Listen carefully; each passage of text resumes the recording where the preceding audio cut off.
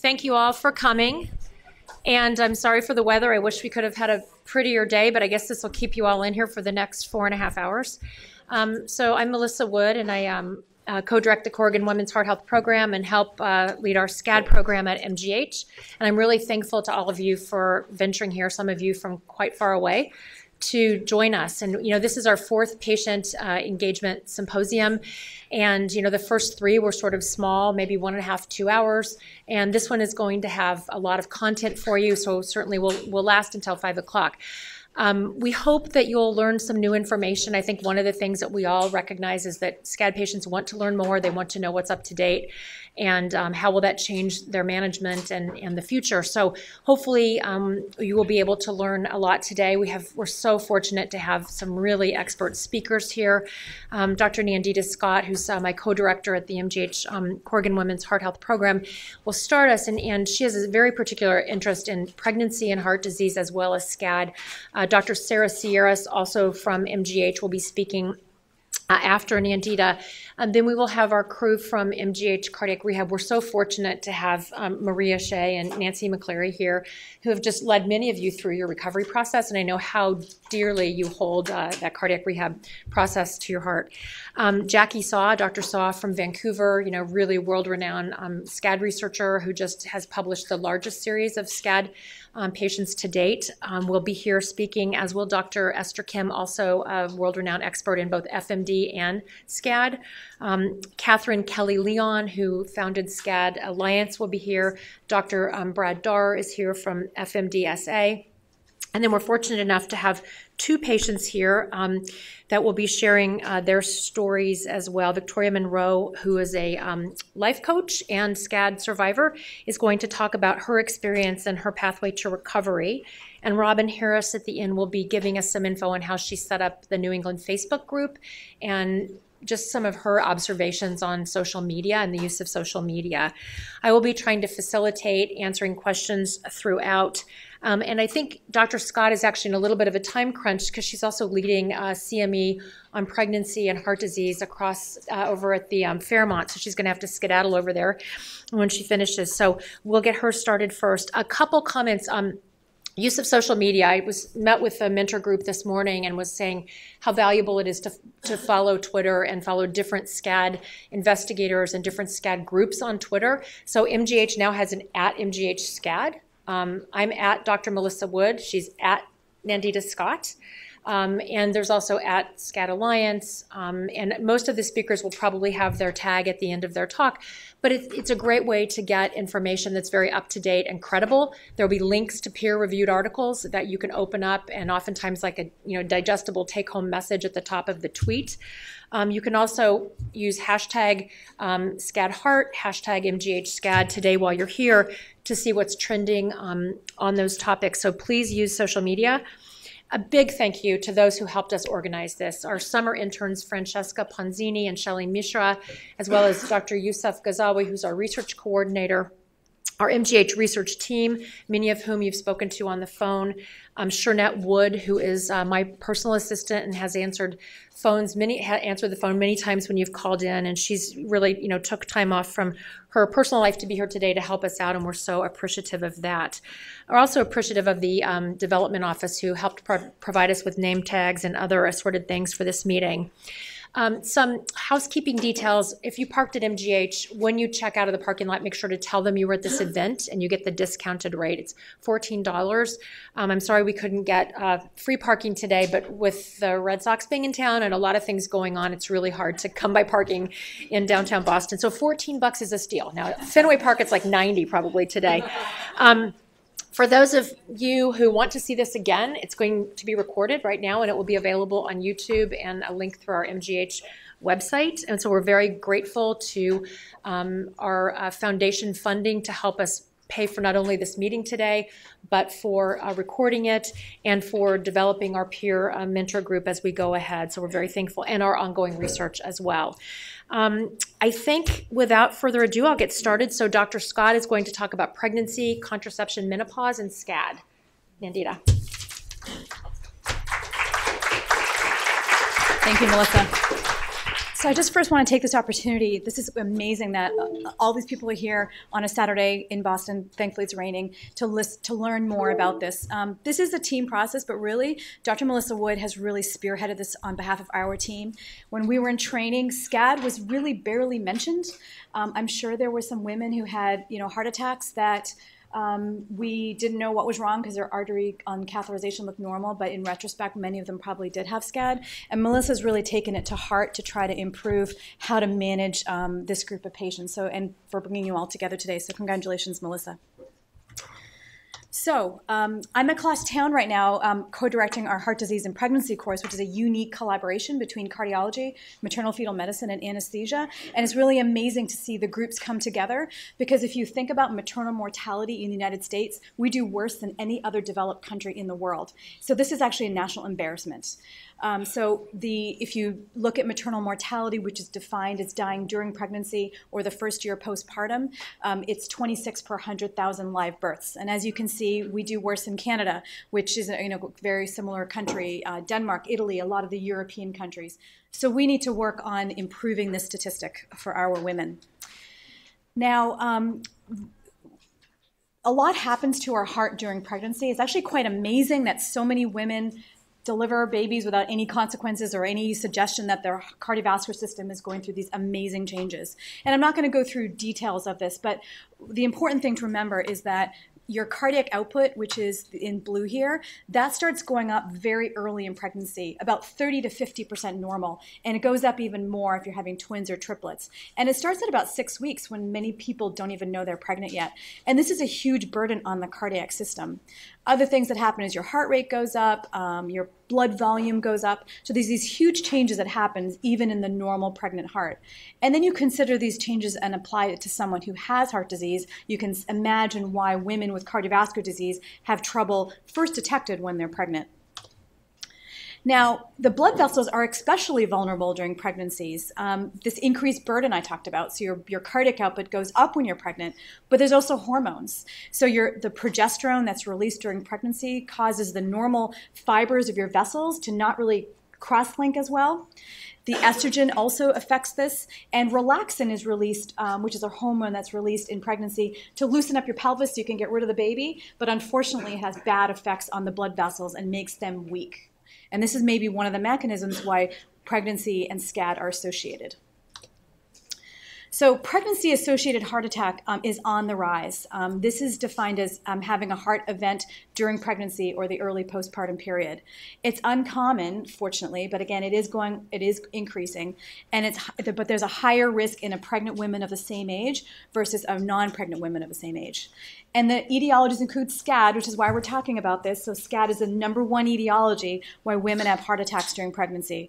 Atherosclerosis, or plaque in the arteries, which is the normal way that we all think of heart disease, which is probably why SCAD's been undetected for many years, is we always thought that plaque was the reason why women or men had heart attacks, but there's other mechanisms.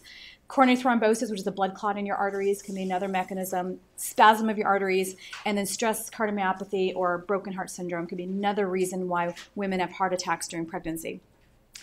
So this is a review a contemporary review of 150 cases of heart attacks in our country between 2006 and 2011.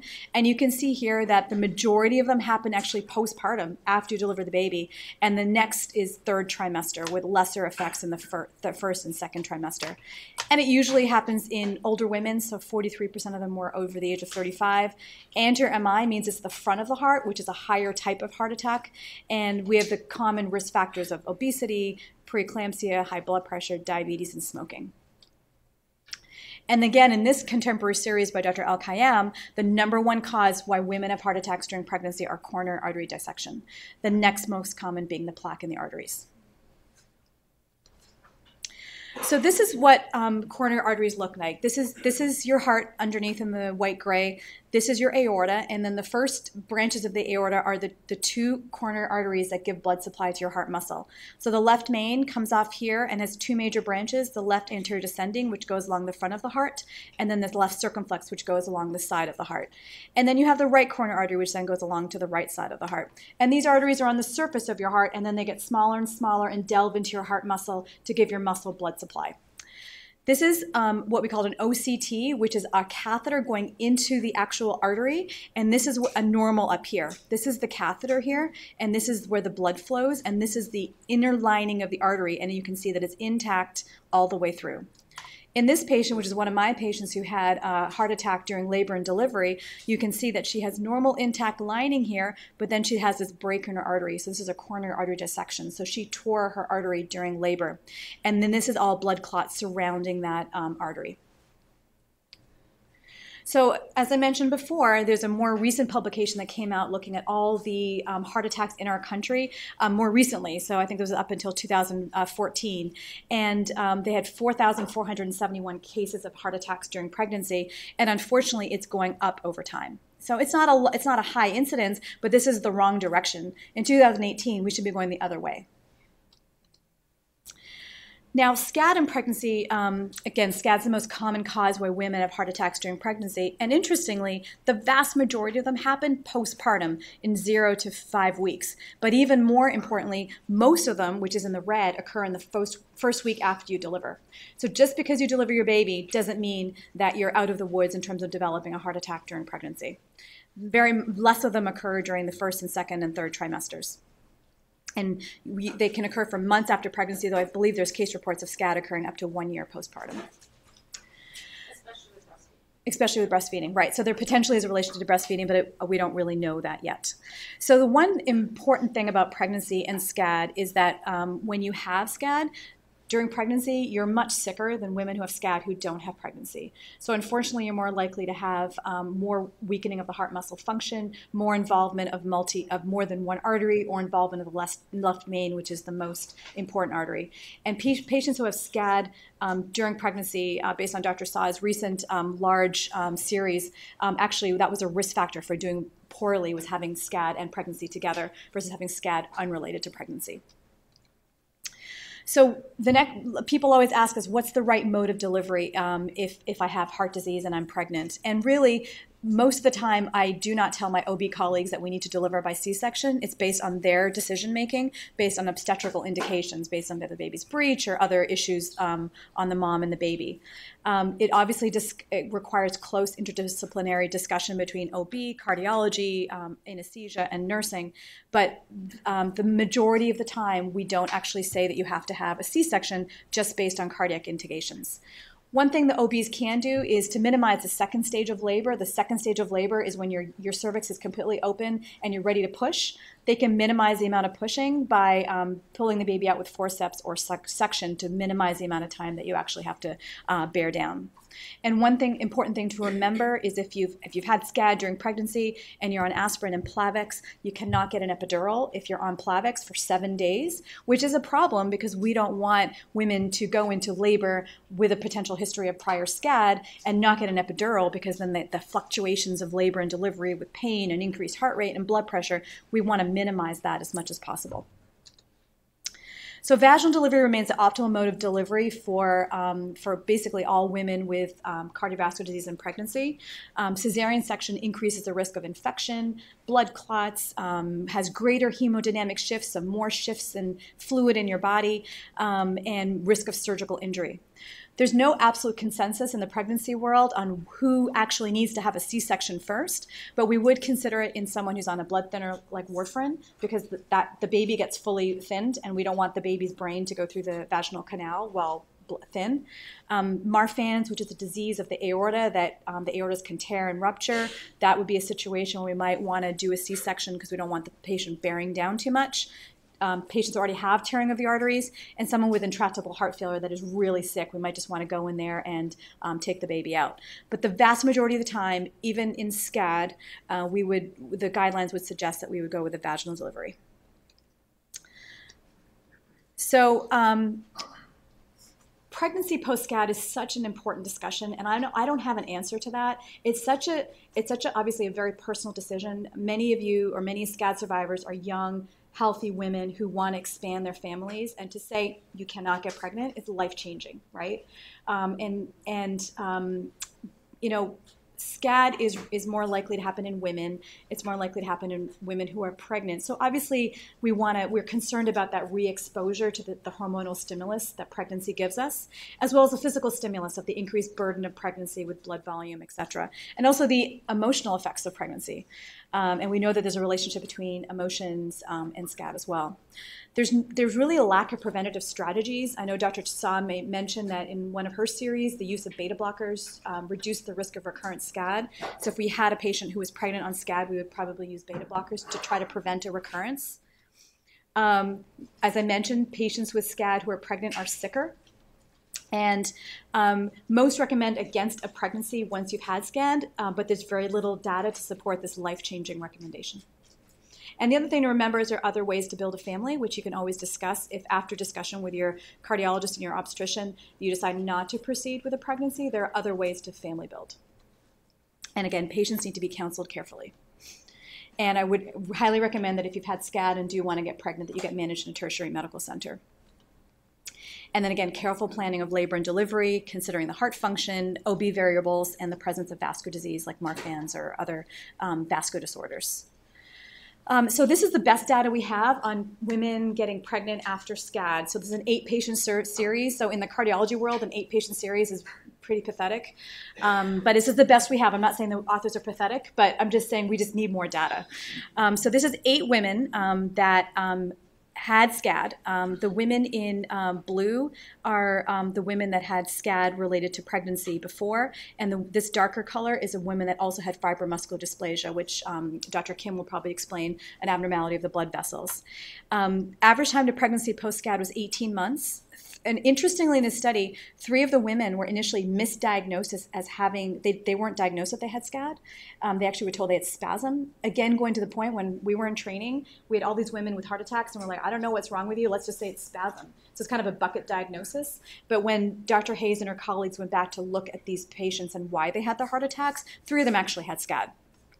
Of these 8 women, 2 of them had miscarriages. 6 patients had live births and were fine. 3 patients had a C-section as their chosen mode of delivery. 3 had a vaginal delivery. And only 1 patient out of the 9 had a SCAD 9 weeks postpartum. She was very sick. She had left main involvement. She actually ended up needing coronary intervention. That was not successful. She went on to bypass surgery, and according to the report, was traumatized by this event postpartum. So the best we have is this 9-patient series to help guide us on what would happen if you had a SCAD and then wanted to get pregnant again. So contraception after SCAD is also a topic that if you have had a SCAD, you should discuss with your physicians for sure. The last thing we want is for someone who's had SCAD to get pregnant accidentally. Because if we are going to do this, we need to do this understanding, counseling what the risks are, and how we can maximize your risk if you decide to get pregnant again. Again, because SCAD is related to women, it's related to pregnancy, we assume that SCAD is related to hormones. But there's no direct relationship that we know of between hormone replacement therapy and SCAD. But saying that, we do try to avoid exogenous hormones as much as possible. So if you're looking at contraceptive, if you have a single partner, probably the best thing to do is for him to have a vasectomy. You can also consider a tubal ligation. A progesterone IUD, which has very, very little systemic absorption of hormones, is another really good choice, and is also helpful for heavy bleeding. Condoms, which are often not used correctly, and natural family planning are not reliable, so you need to have really good forms of birth control that you should talk to your physicians about after having a SCAD event.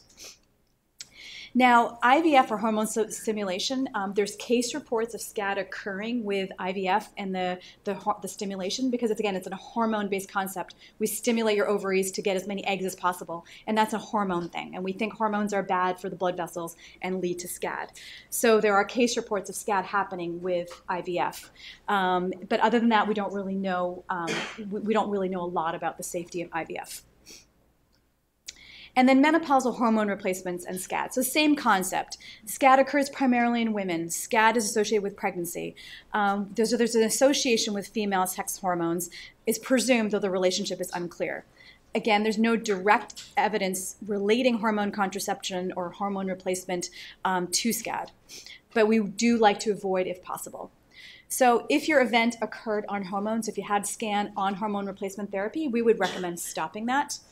And if you had a history of SCAD and now want to talk about hormone replacement therapy, there really are other options out there. We do have menopause experts at MGH that can talk about all other things, from just making your room colder to antidepressants to gabapentin. There's just lots of other options out there if the symptoms of menopause are overwhelming for you. Oh, and last thing I want to say is vaginal estrogen is safe. So if you have vaginal estrogen for dryness, you can absolutely use that. There's very little absorption into the blood system. So this is a summary of my recommendations. So pregnancy post-SCAD is kind of neither happy or sad. We need to counsel, we need to prepare, and we need more data.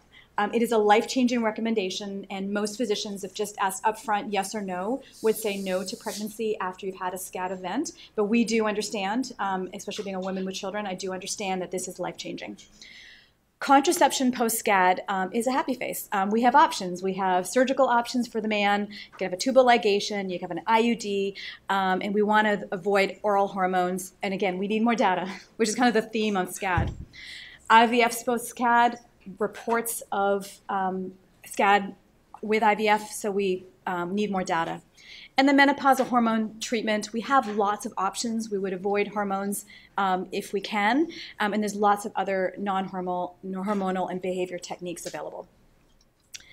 Now, one thing I do want to tell you is I did talk about in the beginning about maternal mortality in the United States, which I think is, again, a national embarrassment. And I just wanted to briefly touch base about this registry that's going to be created across the United States. It's a very unique registry in that it includes maternal fetal medicine specialists, so obstetricians and cardiologists coming together to try to solve this problem of heart disease and pregnancy. And this is just a sampling of the centers. We actually have more centers involved now, and it's being spearheaded by a group in Kansas City, Missouri, but at MGH, we're very, very fortunate to be part of the steering committee on this as well. So cardiovascular disease is a significant cause of maternal mortality, SCAD, as well as other heart issues during pregnancy. Women who have heart attacks, it's not common, but there's an increased risk than non-pregnant women of the same age. And SCAD is our most common etiology. Unfortunately, pregnancy-associated heart attacks are on the rise, and SCAD during pregnancy is higher risk. We need more data, basically. So I really applaud all of you who have been part of registries, part of being part of this process to improve our education on how to improve this problem. And again, everything is teamwork. So if you do decide you want to discuss pregnancy, maternal fetal, hormone replacement therapy, it's teamwork, and we closely collaborate with our colleagues on the OB side as well. So thank you very much, and I'm happy to answer any questions you have.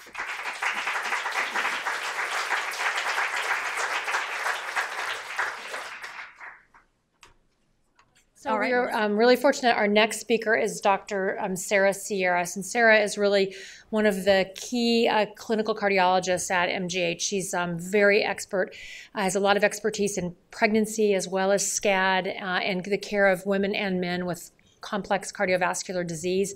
And Sarah will be speaking to us on, her topic is really SCAD, the 10,000-foot view. So she's hoping to summarize kind of the key take-home points that you need to know about SCAD in general as patients and family members of patients.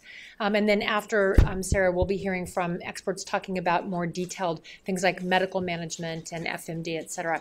So Sarah, come on up.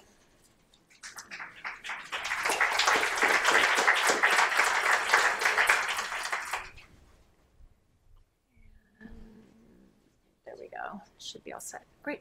Yep. There you go. Great. It's wonderful to be here and to see so many people and so many family members supporting some of our SCAD survivors. So again, this will be a summary. I'm going to leave some of the details to speakers who follow me.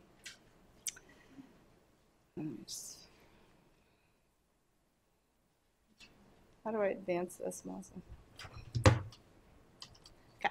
So I have no disclosures. I am going to share with you a couple of cases, but I changed the details of the patient information in case any of them are here, just to protect patient identity. So as an overview, I think we're probably coming at this from different levels. I know a lot of you have learn a lot about SCAD through your own experience and through your own interest and your own reading, but hopefully we'll kind of get all on the same page with this talk. So I'm going to define SCAD, and then I'm going to talk a little bit about the epidemiology, which means sort of what does the typical SCAD patient look like, who tends to be affected by this disease. I'm going to talk about the 3 different SCAD types. Some of the conditions associated with SCAD, I have the fibromuscular dysplasia kind of in gray here because that's going to be covered in more detail later. Some genetic disorders, Nancy just talked a little bit about pregnancy. And then again, at the bottom, I'm going to leave the management and the exercise recommendations for some of the speakers who are going to be following me. So what is SCAD?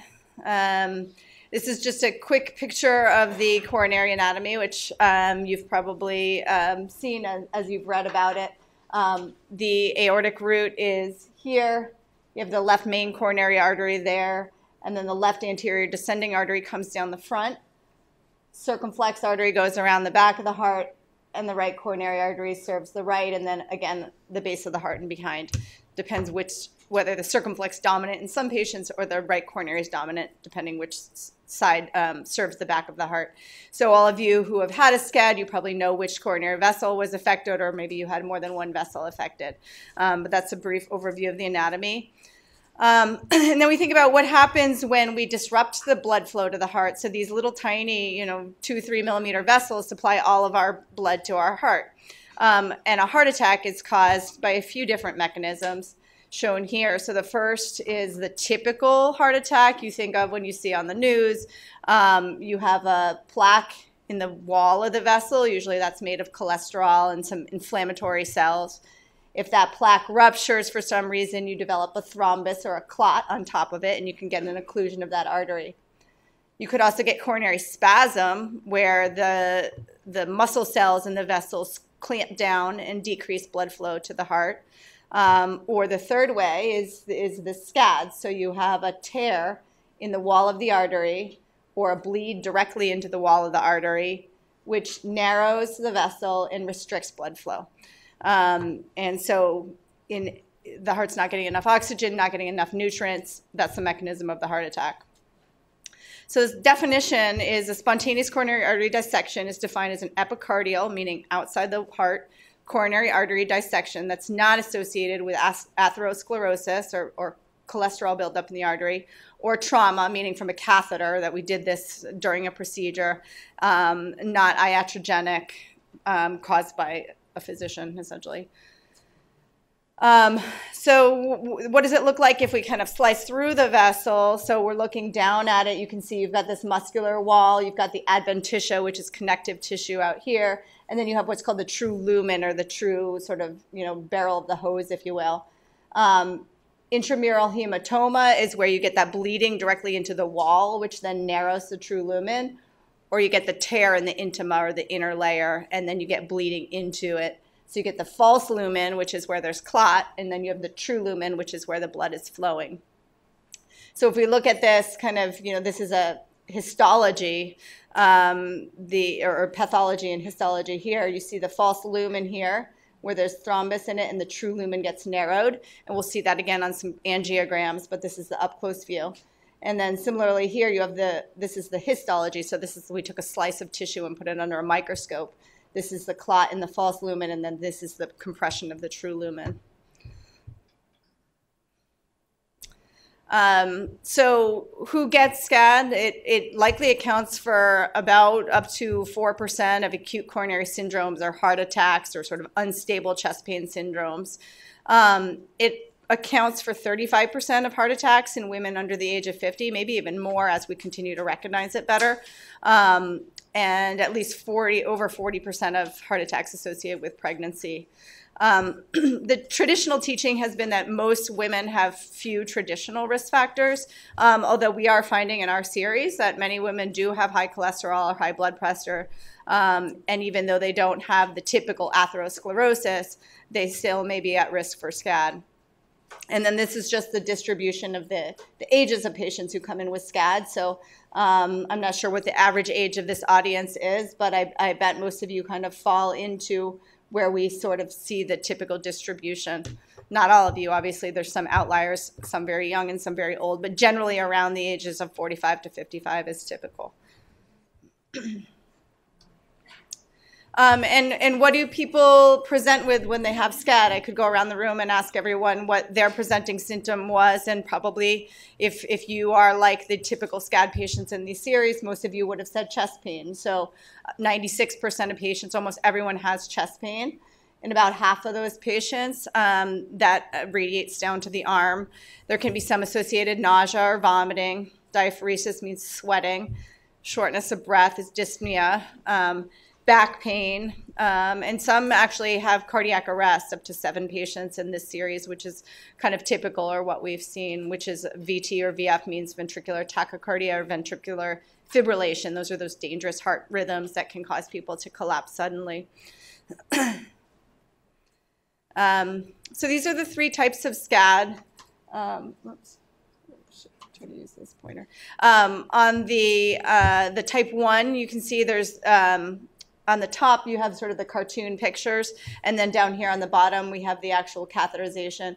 So up here, where we have the cartoon, you can see there's a little bit of dye that gets hung up in that false lumen. And so when we actually look at the angiogram, you have the vessel coming down nice and smooth, normal size, and then it suddenly tapers or gets smaller. And you can see where I have the arrow pointing there, there's a little bit of dye that gets stuck in the false lumen. So it gets in there, and then it doesn't wash out right away. So that's a type 1 SCAD when you see that dye there. That affects about 25% of patients. The most typical is this, the type 2 SCAD. And this is where you have the normal vessel coming down here, like I showed you in the cartoon, and then you get this sudden narrowing, this little tiny vessel. You know, it should be more the size like you see down here or up here, and then you just have this little tiny bit of blood flow going down there.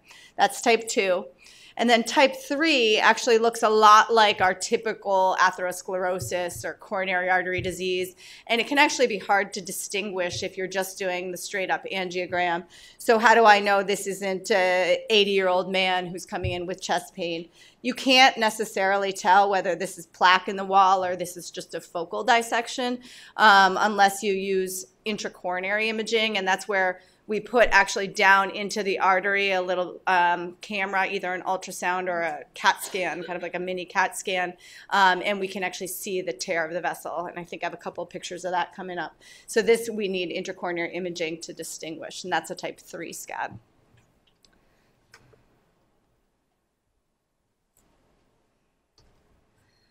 So this is the intracoronary imaging that I was talking about. So letter A is the OCT, or optical coherence tomography, kind of like a CAT scan. And you can actually see where the arrow is pointing. That's a little tear in the wall of the vessel. The big circle kind of right here, that's the camera going in. And then you see this tear in this vessel wall here. So then you've got the false lumen here where that star is, and then the true lumen is down here. And then the second one is the ultrasound. So the intravascular ultrasound, again, showing this compression. This is the false lumen here, compressing the true lumen, which is this little tiny star there. So what are the predisposing conditions and situations? There's a couple that were exemplified in that last case. So there's triggers for FMD, and we think sometimes this is a surge in adrenaline, which is that stress hormone that you get when it's sort of fight or flight response, that can lead to kind of increase, a sudden raising of the blood pressure, raising of the heart rate, and increased shear forces or kind of pressure against those arteries, which can lead to vascular injury. So things that cause that adrenaline trigger, that stress hormone to be released, is severe emotional stress. Among our patients, we found that to be present in about 40% of patients. Very vigorous physical activity, about a quarter of our patients. And again, I don't know if there's any men with SCAD in the audience, or if you are all supporting the women in the audience, but we found that vigorous physical exercise was more common among men who presented with SCAD. And then cocaine or energy drinks also cause that sudden raising of blood pressure and heart rate. So those are kind of the precipitating events. Now, not everybody who has severe emotional stress or exercises vigorously will get a SCAD. So what is it? What causes SCAD in some people and not others? Hormone exposure as another trigger. We think there's a vascular vulnerability. So We already heard about pregnancy and the postpartum state. There's probably something about the estrogen, whether it leads to a little bit of breakdown of the connective tissue, or whether the pregnancy itself is just increased sort of stress due to the increased plasma volume or blood vessel volume. That's part of it probably too. Fibromuscular dysplasia is the most common vascular abnormality that we've seen. And then there's some other genetically mediated abnormal vessels. So vascular Ehlers-Danlos syndrome, Marfan syndrome, Loeys-Dietz syndrome. Those are some other hereditary conditions. And then rheumatologic disorders, probably there's an association. So lupus, polyarteritis nodosa, hypereosinophilia, those conditions. So it's probably the combination of these two things, an underlying vulnerability and then perhaps a stressor or a trigger that leads to the SCAD. Yeah? Sure. Do you know if that patient was premenopausal? I don't remember. I think post, but I don't remember.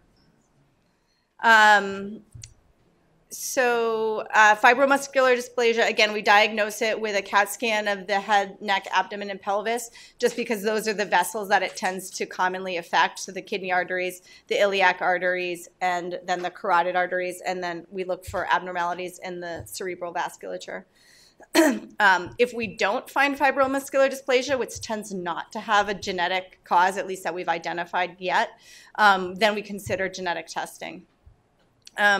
So again, this is just a whole bunch of series showing how prevalent is fibromuscular dysplasia, and you can see it varies across different studies, but it's patients in the dark bars were found to have fibromuscular dysplasia. So there's some series where it was as little as 11%, and others whereas it was almost close to 90%. So it's a wide range, and it also probably has to do with how hard you're looking and how good your radiology department is at diagnosing it. Because I think, as Melissa might have mentioned, or people will talk about later, I think when we've looked at patients in our series, even if we don't see classic fibromuscular dysplasia, we see subtle abnormalities, whether it's a little bit of vascular dilation or something else. So again, I think that probably explains some of the wide variability in these studies.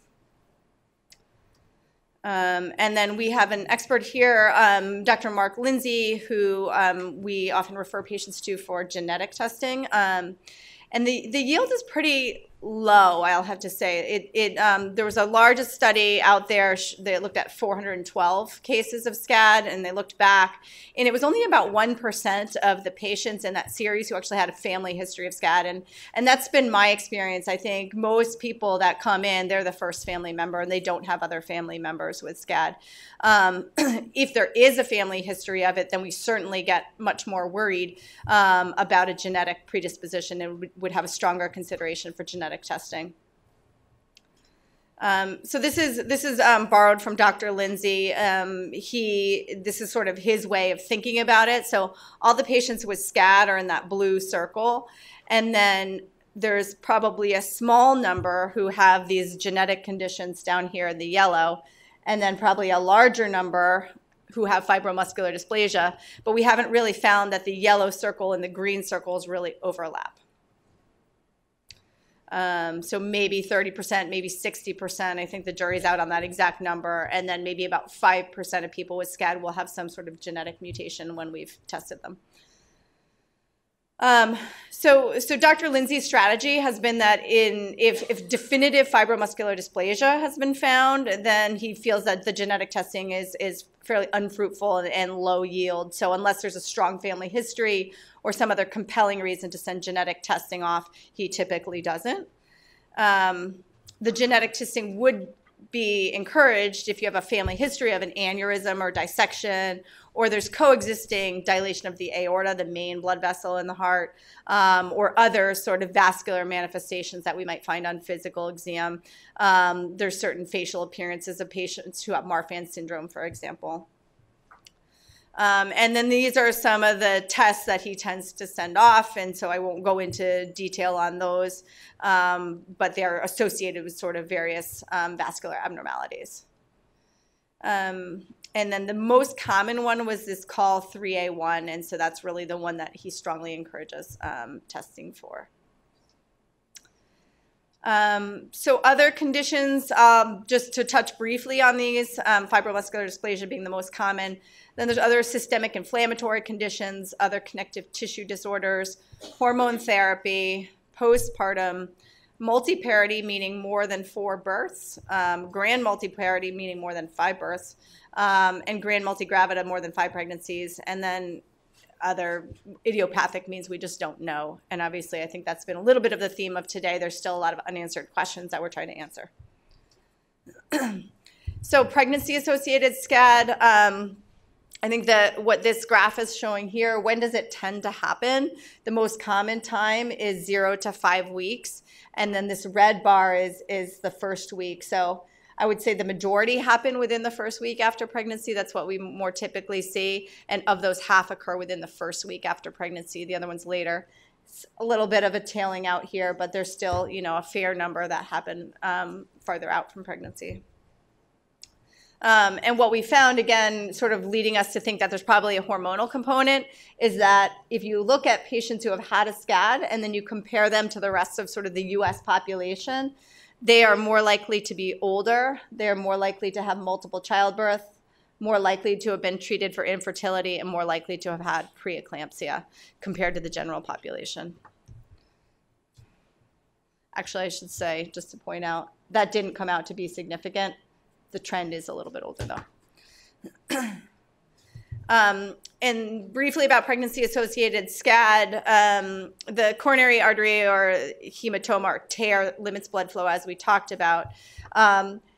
Compared to non-pregnancy-associated SCAD, it tends to be a little bit higher risk.